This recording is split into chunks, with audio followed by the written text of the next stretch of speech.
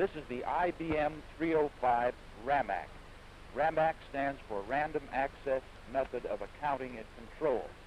This is actually a self-contained accounting system with calculating ability. To the right, Jim, is the console, the control and input section of this system. Immediately behind the console is the disk file, the heart of the RAMAC. To the left of the disk file is the processing unit where the arithmetic functions take place.